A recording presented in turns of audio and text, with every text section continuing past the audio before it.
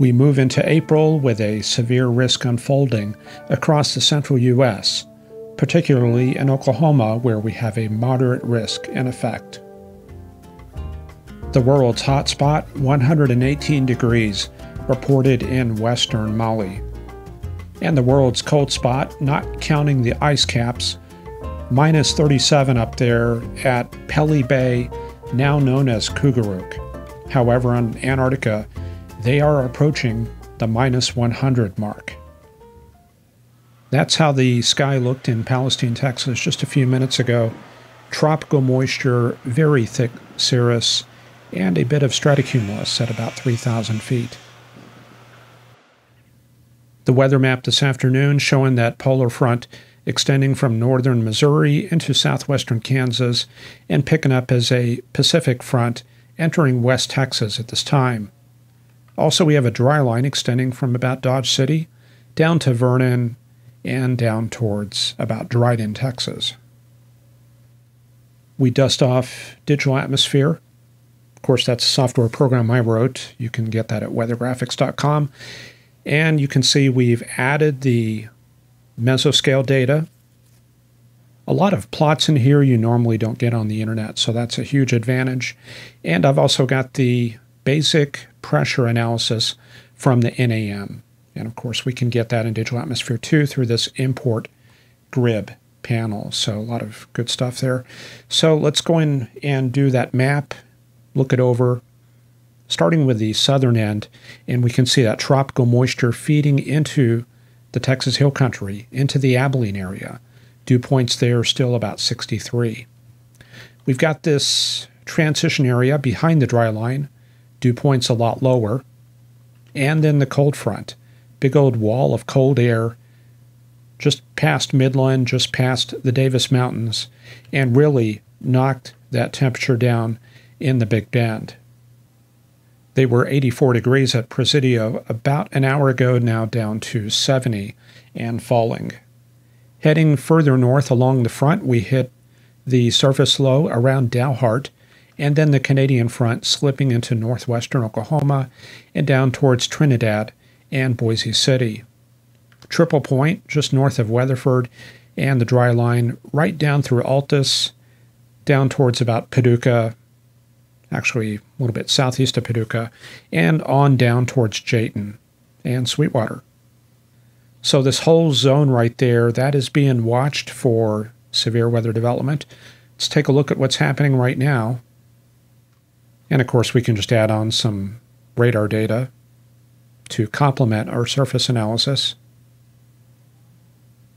And there you go. You can see storms already going up near Abilene, right ahead of that dry line, and additional storms further south towards San Angelo. Up to the north near the Triple Point, not very much going on until you get around Bartlesville, north of Stillwater, on up into southeastern Kansas, a few cells going up there as well. And there's a look at the close-up radar with GR level 2. These cells look multicellular, so I don't see much tornado potential at the moment, but still these cells are in the process of organizing, and we could see additional severe weather this afternoon as they track towards the east. And of course, visible satellite data, you always want to be looking at that on a severe weather day, especially if the boundaries are more subtle. Not so much on a day like this where everything is strongly forced. We do see the cold front coming out there past Midland, a little bit harder to pick up in the panhandles, and the dry line, that's very vaguely indicated by this little area of clouds in southwestern Oklahoma, and of course the deep convection around Abilene. Not very much in the way of low clouds out ahead of this complex, so maybe a few problems there with the moisture depth, but it does look like as you go further east, plenty of moisture on tap and probably a fairly good depth. Here's a good chart to look at. This is going to be theta E. So basically when you're looking at a parcel on a sounding, the higher the theta E temperature, the further to the right your lifted parcel is, and that means more CAPE. So given equal conditions in the mid and upper levels, the higher the theta E, where you see this dark blue and purple, that's going to correspond to your stronger severe weather. And of course, I got the reflectivity here. So let's follow along. You can see the valid time up there at the top. So this starts out at 1 p.m. And as we go forward to 2 p.m., 3 p.m., you can see the model picking up on that convection near Abilene. This is about where we're at right now. So this is going to be a good verification for the model. And I think this is actually fairly close. And I do see that moisture deficit south of Abilene, where we have the lack of low clouds. But as you go further east, we pick up on more moisture. So the moisture axis is located about right there at the present time.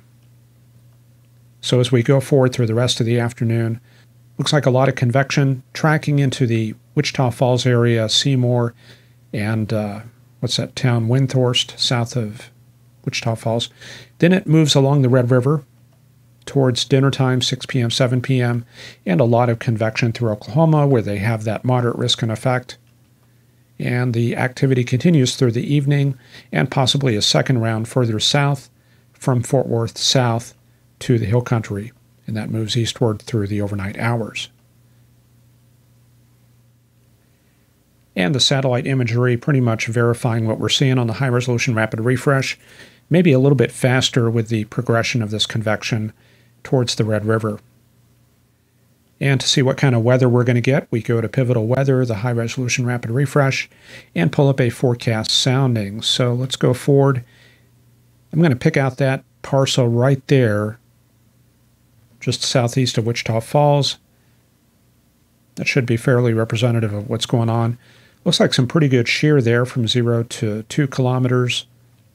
0 through 1, not quite as strong, and just minimal curvature, although the right mover vector is off the hodograph, and that gives us a little bit of SRH there. So not really a classic tornado type setup here, but definitely plenty of cape, plenty of bulk shear, and some good shear between the storm motion vector and the anvil levels, indicating good ventilation. So at this time, we've got this one dominant cell around Albany, Texas, tracking up towards Graham and Jacksboro, and this tail end cell just south of Abilene. That's going to be in that gap. Forgot the name of it. It's been years since I've lived in Abilene. There's our storm there near Albany. That's going to be the updraft area. And switching over to the storm relative velocity, little meso there, about 50 knots of shear, across a distance of, if I can get this to come up, across about 1.5 miles. So that's going to be the meso. Outbounds and inbounds. The Oklahoma City radar, rather quiet right now. Some elevated convection from, I guess, around Dover up towards Ponca City. The velocity showing those backed winds right there. See that right there? That's going to be the inbounds. Those are the outbounds, and those are through the lowest 2,000 feet or so. I can zoom that in a little bit. It's always good to go up to the higher tilts for that. You can see that 0 line indicating strong SRH. This is a page from the Weather Analysis and Forecasting book. This is one of my books at weathergraphics.com, and this shows you how that strong SRH should look. We're only looking at the lowest 3,000 or 4,000 feet of the atmosphere, but that does show that characteristic S shape of the 0 line. If there's very little directional shear, it's going to look like this, and if the winds are very weak, a little bit more like this image on the left. There's the radar image out of Tulsa showing a very strong storm along the Kansas-Oklahoma border. This does look supercellular, and it's just west of Coffeyville, Kansas. The velocity showing a meso right there. The shear on that is, well, let's see, we got about 30 out, about 35 in, so that's going to be about 70 knots across about 2 miles. And that could be a little TVS right there. You need to be looking for consistency on features like that. That's indicating about 20 out and 35 in, so that's not terribly strong, but that would be something to watch.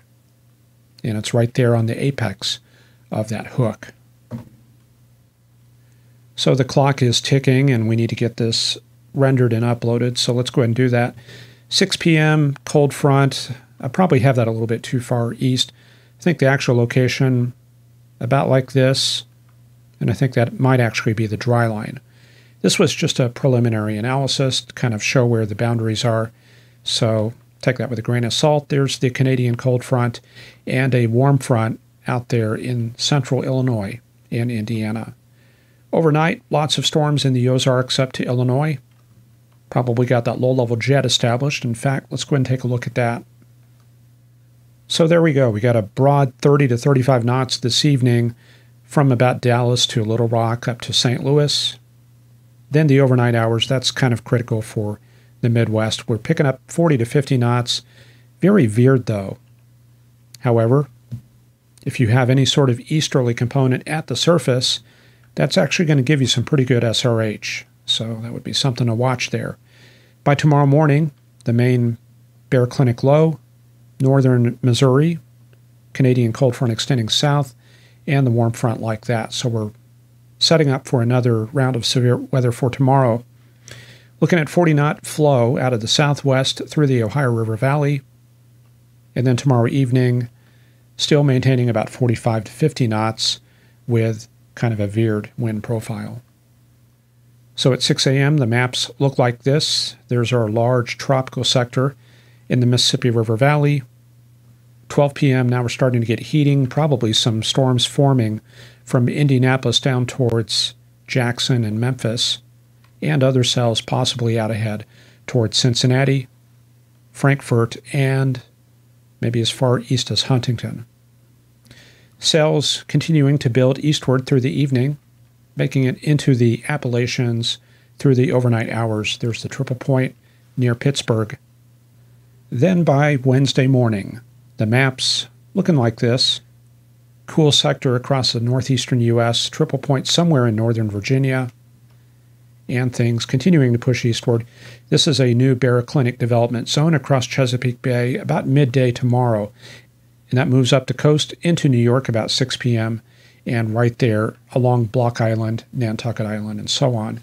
Large zone of snow from Maine out to the Great Lakes and some lake effect snows getting reestablished. Also some snow near this cold core low across Ohio for Wednesday evening.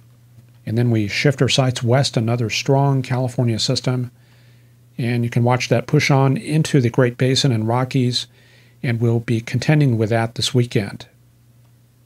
Then we get up to the time of the eclipse, and unfortunately, the models have been fairly consistent, bringing up warm advection into Texas and Oklahoma. So that could be a factor. You can see even some precip breaking out across Texas. This is right at the time of the eclipse. Better prospects, as I've been saying, appear to be in the Ohio River Valley. The track of the eclipse running about like something like that there. One last check of our storms before we wrap things up. Got an MCS running from about, I guess, Throckmorton down to San Angelo. And it looks a little bit elevated, a little bit outflowish, but the moisture properties are going to change as it moves to the east, and we could see some windows of severe weather through the evening as it approaches Dallas and the Red River region. So this just came in. This is the 20Z high-resolution rapid refresh, and this will give you an update. This corresponds pretty closely to what we have right now. There's actually a little bit more development down towards San Angelo.